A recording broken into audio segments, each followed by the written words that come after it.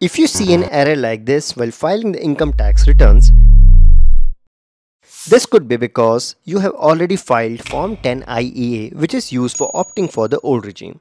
To solve this issue, you need to first switch to the old regime on the ClearTax platform and then input the details that can be found on Form 10 IEA by downloading it. Let's understand this process in detail.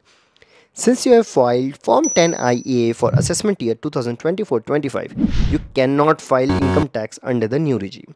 You have to go ahead and file taxes under the old regime only on ClearTax. For that, kindly go to the tax summary section and click on switch regime and select old regime. Now, let's understand how to download 10 IEA form. Firstly, log into the e-filing portal using your user ID and password. Now, on your dashboard, click on e-file, navigate to the income tax forms and click on view filed forms. From the list of forms filled by you previously, click the form you wish to view. For the selected form, the assessment year in which the form was filled is displayed with the download option. Click on download to begin downloading the form receipt or the attachment submitted along with the form. You will get an acknowledgement number and date of filing on this form. Now you need to fill in these details on ClearTax.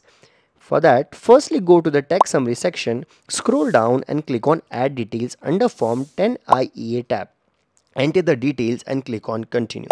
After this, you can continue with your income tax return filing process.